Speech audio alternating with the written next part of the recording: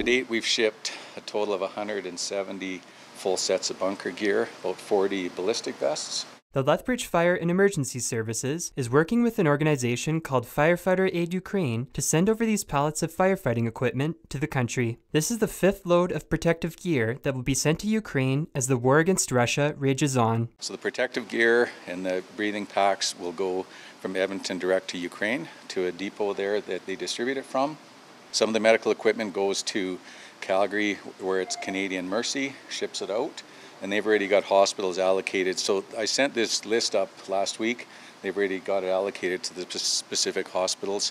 And then a large amount goes to an aid station. A lady we know, a friend of ours, she's on the border in an aid camp, and that's where some will go right on the Polish-Canadian border. On March 22nd, Lethbridge City Council voted unanimously in their support for the city's fire department to donate the surplus firefighting equipment. Members of the fire department said it was a no-brainer to donate these items. It's hard to imagine what it's like to try and go to a fire while you're being shot at, or when your fire station's been leveled, or your family's been evacuated, and yet you're still responding to people in need. The 5 pallets of equipment will be shipped out on Thursday, which will bring the total to 240 sets of fire gear that will be given out to assist firefighters in Ukraine. For Bridge City News, I'm Micah Quinn.